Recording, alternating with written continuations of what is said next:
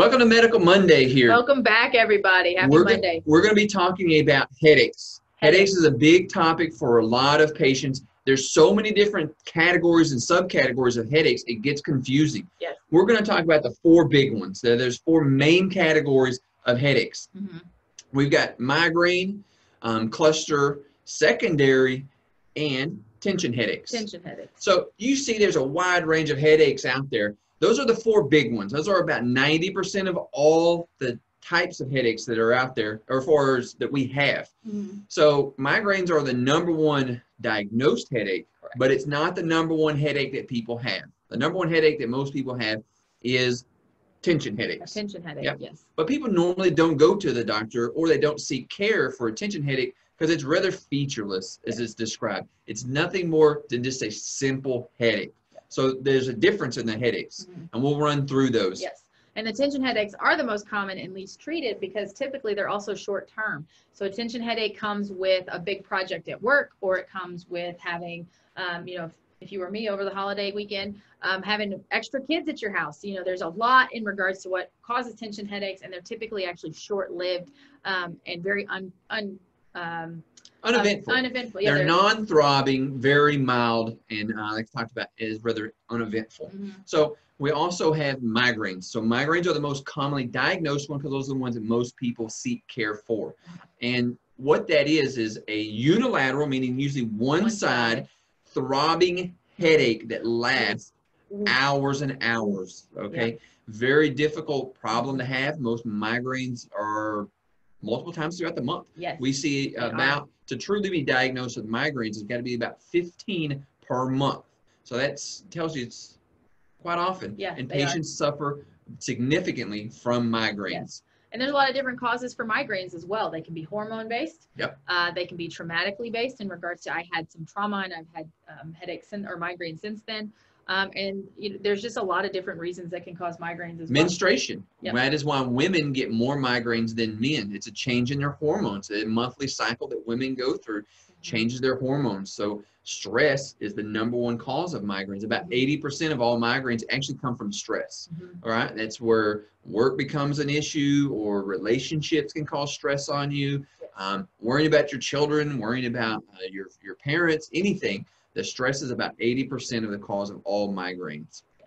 And there's also some things that are associated with migraines that can be of concern, right? So there's always things that we have to rule out before we move forward with care, or we move forward with a specific diagnosis. Yeah, but before we go into the dangerous part of the headaches, let's finish up with the other ones. We got cluster headaches. Yes. Oh, I'm jumping ahead. Jumping ahead. You're fine. Cluster headaches. So this one is a very broad group of headaches, and it's usually one-sided, and it's also unilateral. But the thing is with cluster headaches is they're very severe, and they're called orbital or periorbital because they're in this region, and it just feels like your eye's going to come out of socket. And that's a very severe, painful headache, and it's one of the rarer ones, but it's one of the big four that we normally talk about, along with secondary headaches. Secondary headaches. Now, this type of headache is caused by something else. That's why it's second, right? Yes, it's secondary. One of the more common ones we see here is TMJ type secondary headache. So you have a headache, but it's because of your TMJ joint or issues there. There's a lot of other causes that we can get headaches. It could be food allergies can actually cause headaches. And I mean, golly. There was a big study in Brazil at their primary care. They noted about 39% of secondary headaches are from fever. Fever, that's true. Yeah. Common fever can cause headache. There's multiple things. Sinus problems. People talk about your sinuses are real stuffy, and then you get a headache. It's because of your sinus. And that's why I say secondary secondary. headache. They're a headache, but they're caused by something else. So it's not about treating the headache specifically. It's about treating what's causing the headache. And that's definitely what's a secondary headache. And you talk about treating headaches. The big thing we need to do is evaluate the headache for the big warning signs. You know, typically people have headaches and they deal with them. It's nothing that severe. But when we do have this, what they call a thunderclap, the worst headache of your life, just excruciating pain, those are what we call red flags. Those are issues that we want to look for because that could be a hemorrhage in the brain. Now, this is a picture of your brain and the multiple blood vessels carried through there. If one of them was to leak blood, you would get this thunderclap headache because of the pressure being placed on your brain, because there's blood outside of the blood vessels. And what they mean by thunderclap is it's sudden. Most of the time you don't know when thunder's coming unless it kind of rumbles ahead of time, but you all of a sudden just hear that really loud rumble. And so thunderclap headaches, it is instant from one moment to the next. You're like, whoa, what's happening? Or there's a lot of different ways you can experience that, but it's very sudden when that happens. Yeah. So some of the other things that we also need to worry or rule out is like carbon dioxide poisoning, even a traumatic brain injury. If somebody has a headache, we always want to ask, well, did you fall? Did you hit your head? Did you get in a car accident? Things of that nature as far as what actually is causing it, or is it more of a true traditional headache that needs treatment? Yes. Again, so, we talked about the sudden onset. We need to rule out that there's not something bigger happening, but then sometimes it's actually something quite simple that's causing the headache. So we actually are going to talk about structure. Yep. So sometimes the headache is actually from structure or how we're built, and something's out of place, or something's pulling more than others, so there's an imbalance there. So sometimes it can be actually more of a structural issue when we talk about headaches, whether it be from one of the first three or a secondary headache. So structural issues are always a common thing, especially when we talk about bone, ligament, tendon, or muscle. So we can have pulls in different directions causing issues. And that's part of those tension headaches, yes. Right? Yeah, exactly. You look at this bones, but then here you have nerves coming through, and if those muscles are very tight, they're rubbing on there, you can have tension headaches. Correct. Absolutely. And so it can also be a neurologic issue in regards to tension on the nerve root or from the nervous system itself. So yeah, there's a lot of different things that can cause or be affected by headaches. It's really just a matter of ruling them out and figuring out what it is that's causing it so that you can better address the problem. Yeah. But if you know you have headaches and you're suffering through them, what are some of the things that you can do at home? Like the self-care tips and tricks that most people want to know about. Yeah, absolutely. So there's just a lot out there. One of the first things that people typically go to are over-the-counter things or supplements. So supplements is a great one. I know turmeric root is a great, ground turmeric is a great natural anti-inflammatory. So if you know the type of headache you have and it's something that you can recover from quickly, it's more likely a tension type headache. So the anti-inflammatory is a great option. And then also sometimes it's from nutritional deficiencies. We can have headaches because our body is trying to get things. So, it's great to have a blood test to see what you're deficient in. Ice packs, sometimes tension headaches, it's just inflammation somewhere. It's just recovery. It's about just supporting the body and allowing you to get through that process. So ice packs are great, or a cute puppy. Endorphins are phenomenal treatment for just about anything. So cute puppies are always a great option. A lot of the headaches that we have as far as how we actually treat them with medication is with the blood, as far as blood pressure. And this cold pack right there will actually help relieve that. Yes, absolutely. More natural. And then also sometimes we're light sensitive with our headaches. No matter what type of headache it is, light sensitivity is an issue. So with that shared, just find a quiet, dark place, cover your eyes if you have that option, and relax, breathe deep, make sure there's good airflow, because you talked about carbon monoxide poisoning. So make sure you have great airflow, it's quiet, have soothing music. Absolutely. So a lot of times with headaches, it's a matter of just relaxing and calming it down. We look at that as far as 80% of migraines are caused from stress. So this is a key point right here. Relax. Yeah. Get out of that environment. Get out of that, what we call the trigger, what's causing the headache, whether it's, from allergies or whether it's from the light or whether it's just stressful situation. Get out of there and relieve yourself of that trigger so that you don't have a continued migraine that's going to last and last and be very difficult to treat. Yes, because they can get difficult to treat the longer. So Lonnie, we talked about a lot of things that what causes headaches, the different structures involved, from a, modern medicine type standpoint, what would be the standard of care when we talk about treating? So we know that the most common headache is the tension. So we want to do a muscle relaxer. Any type of non-steroidal anti-inflammatory, patients oftentimes respond very well to a Motrin or a Tylenol, and they have a wide range of Excedrin. It's aspirin, but also with caffeine will really help relieve some of those issues. But then when we move into actual medications that you can prescribe, it's always a hit and miss. When patients come up with migraines, there's so many different options. There's so many different drugs that people can take because everybody responds a little bit different. We have a long list, a long algorithm that we can go through. I mean, there's triptans, there's ergotamines, there's multiple different ones, but they basically all do the same thing. They help maintain the blood pressure within the brain. All right, that is the big problem with it is that you're having this throbbing headache. That is because you feel that rush and that pressure go through with each beat of your heart.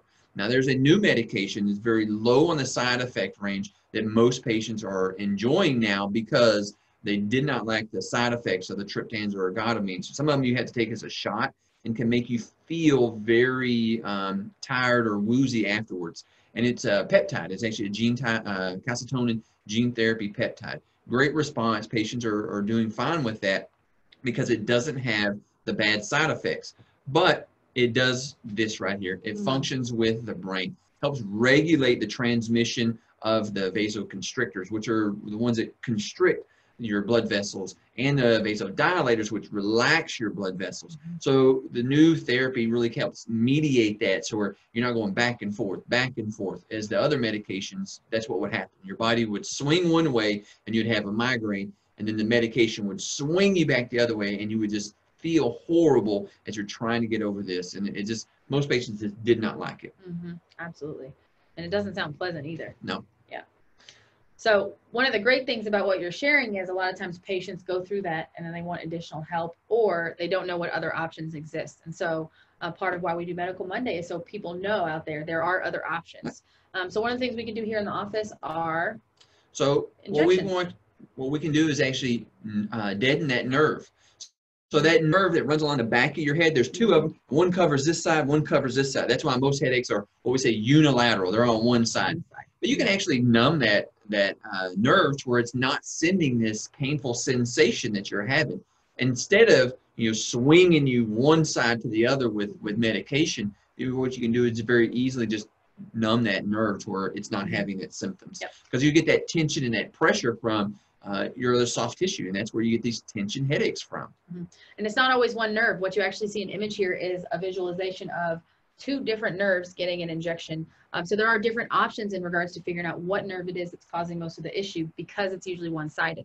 So that makes it quite convenient and easy to correct. One of the other causes of headaches is tension, and one of the great therapies we offer is trigger point injections. So when tension is the issue, it's because your shoulders are connected to your ears. And so we need to relax that and loosen it up. Trigger point injections is a phenomenal natural anti-inflammatory that we inject directly into the muscle. It is actually made of botanicals, so the body actually responds to it, and it's easily absorbable. And so it's a very comfortable process, actually. And so that is an option when we talk about tension. I like it because we talk about the other medications just swinging your blood pressure. You're from being migraine and then no migraine with the medication, and you feel really bad afterwards. We always want to ask, well, what are the side effects of what we're going to do? And the number one side effect that we see with trigger points are decrease in pain. That's a great side effect to have. You don't have any other bad side effects, and that is the great thing. It's very safe and effective for patients. Yeah, absolutely. And then adjustments. Adjustments are actually a phenomenal asset in regards to correcting headaches. A lot of our patients actually that come in, I had one today. She waited too long to come in and came in with a headache, and it had actually kind of spiraled into some little low back symptoms.